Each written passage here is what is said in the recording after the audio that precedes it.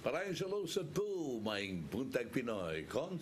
Yung tungura, itong ipaila-ila, ang pinasidunggang dinapit karon medyo magdugo atong ilong rong panahon na kay murag lahos-lahos na ni. We have with us this morning an American national based in Thailand, and from Impact Products Marketing, he's the Chief Executive Officer. Please welcome on the show Mr. Mitch Carson. Thank you for having me. Welcome to Hello Cebu, Maing Buntag Pinoy. Hello Cebu. Yes. So, what brings you here, and what do you have for us, the Cebuanos and the Filipinos in general?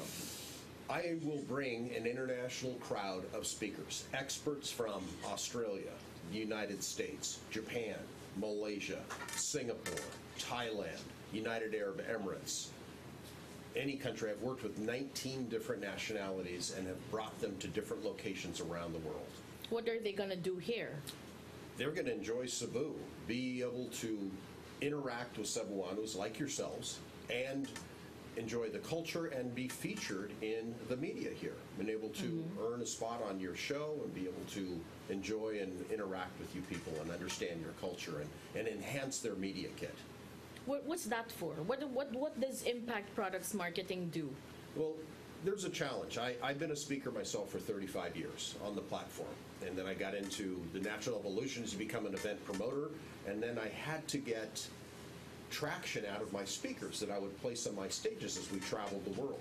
If they didn't have media, it was hard to put butts in seats in events because there was no appeal. So we had to create the sizzle for the speakers. And how do you create sizzle? By traditional and non-traditional media assets, meaning radio, TV, television, newspapers, magazines, now podcasting. All of the elements need to be covered. And still, traditional media, like television, like we're here today, is a critical asset that they need. Why have you chosen Cebu? We've already done Manila, and this is an entirely different culture. I have a Manila person here with me today, and she doesn't understand what you're saying, so it truly is a different market.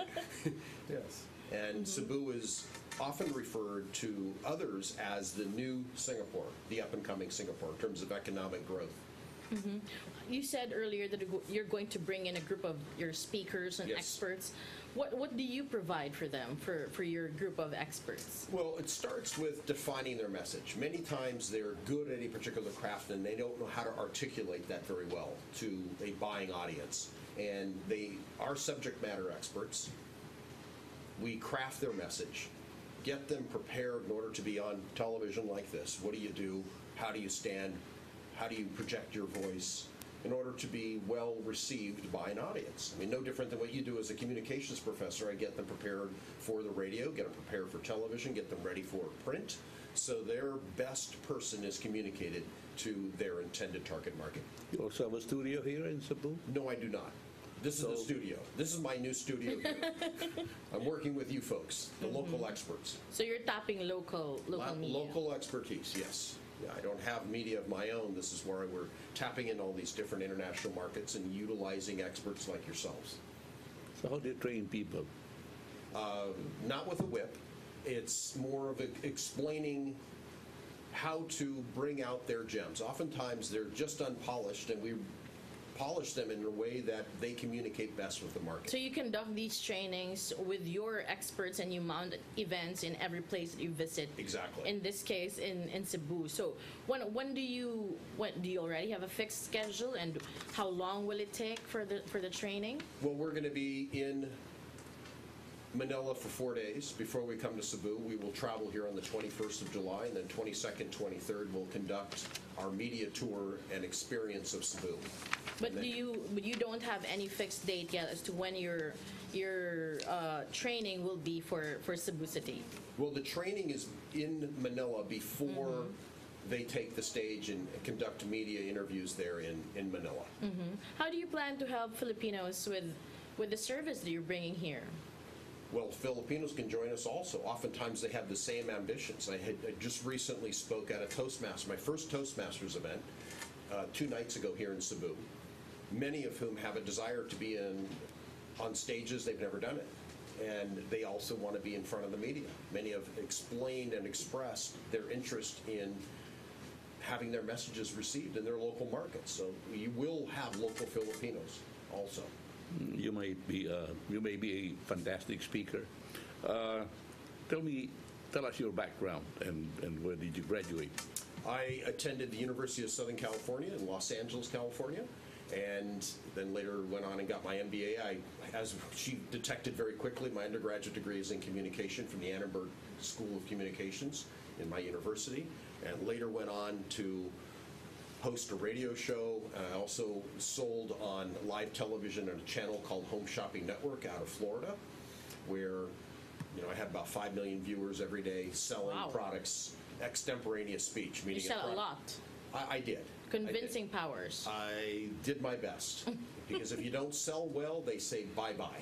Okay. So it's high pressure selling. I mean, it is live. You have call-ins. It was a great training ground for me to learn the speaking business. And the selling business. Why do you do this? Why do you do what you're doing now? Speakers want to get their message out there. The best way to elevate their personal brand is through the strategic use of media. Traditional media, now the newer media, and social media is only one platform. There are YouTube channels popping up left and right. Yes, Most of them are terrible at interviewing people. They're not professionals. You two are professionals. You're trained to do this job. It takes professional training, in my opinion, in order to communicate and interact and bring out the gems in people.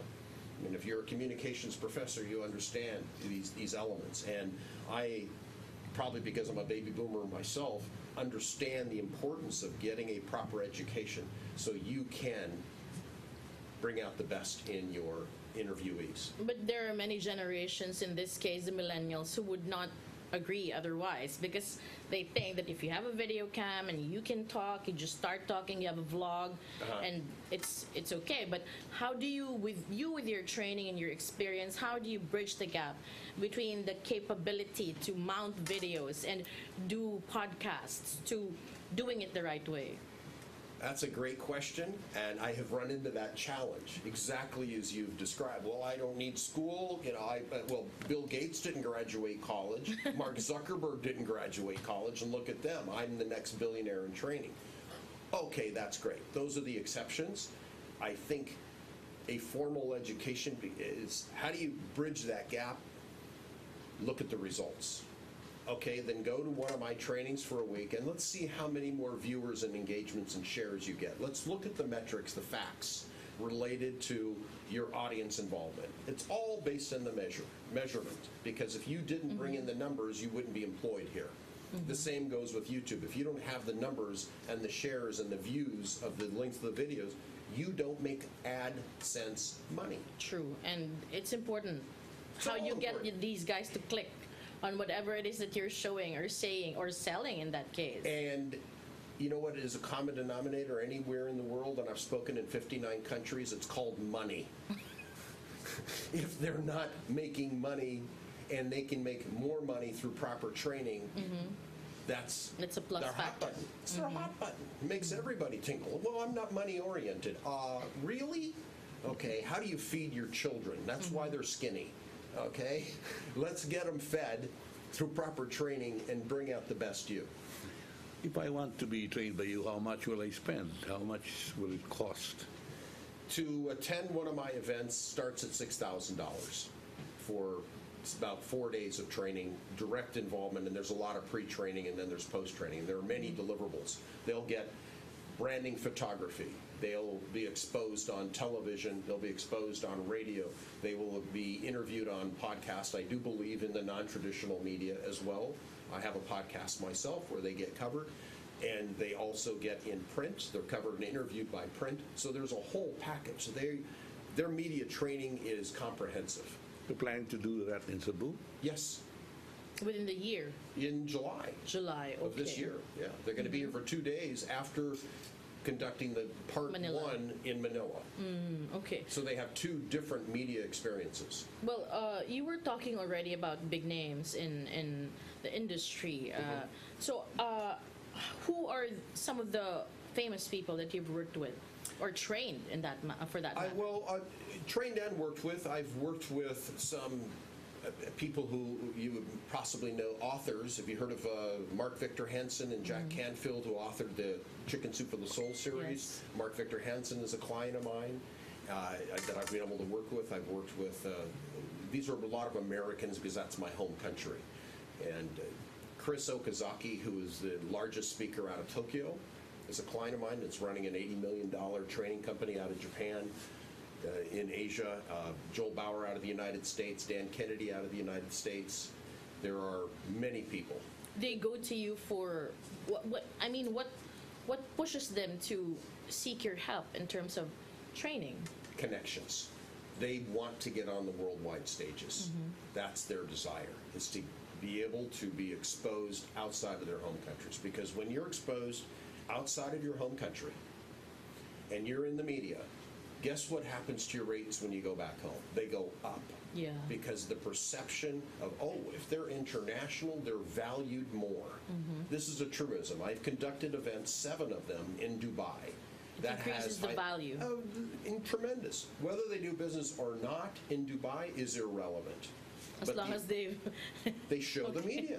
Yeah, we've been on CNBC in Dubai. We were also in CNN, covered by CNN, Dubai One. All these different media outlets add to, these are additional arrows in the quiver. When they're out there shooting away, trying to make money or get on stages, if you've got this media from a variety of countries, your value always goes up. So you've also worked in Dubai One? Yes. Yeah. They're big studios, right? Yes, yeah. Well, It's where they do all the productions for the major movie companies also. Yeah, Dubai One. I mean, I've been on Reuters Television, Fox Television, covered in the Wall Street Journal. All the different media's added to myself, so I've never had to market myself. So you're now more expensive and your value is way higher. Yeah, well, Dubai, the event there when I ran it is $12,000. Wow. Costs are higher. Well, you were talking about Toastmasters earlier. So what Sure. sets you apart from Toastmasters, since we know that they also do a lot of trainings for public speaking? Toastmasters is an exceptional organization. As a matter of fact, I'm coming back in April to speak as a keynote at their national conference here in the Philippines. It's held here in Cebu. And I'm working with these Toastmasters who learn the art of public speaking, overcoming their fears, omitting the faux pas of and the all these knows, things like that, right? All of these verbal no-nos that we know as communication professionals. They're great at that, overcoming the initial fear of standing on the stage. I take speakers like them, or people who want to be professionals. There's a difference between being trained to be a good speaker inside a company or to communicate a corporate message, and there's something different about making money with that craft. I show them the 4 styles of making money, either as an MC, a trainer, a keynote speaker, or a platform salesman. I'm a platform salesman. Okay. That's awesome. So we look forward to having you back with your experts when you're back on June or July. In July. In okay. July. It'll be great. But I might be back in April. Who knows? For the Toastmasters yes, event. Toastmasters, So, yes. okay, There we'll might be see you some here. Great. Okay. Your message to our viewers who are watching right now. If you have any questions, want to get in touch with me, you can reach me directly at Mitch, M-I-T-C-H, at MitchCarson.com, MitchCarson.com, Mitch at MitchCarson.com. I look forward to communicating with any of you out there in Cebu land. I only speak English and some Spanish, so please don't write me in Cebuano. Mitch at MitchCarson.com, and I would love to interact with you Cebuanos. Thank you so much for joining us this morning. It's been a pleasure to have you on the show. Pleasure. Thank you so much. Thank you so much.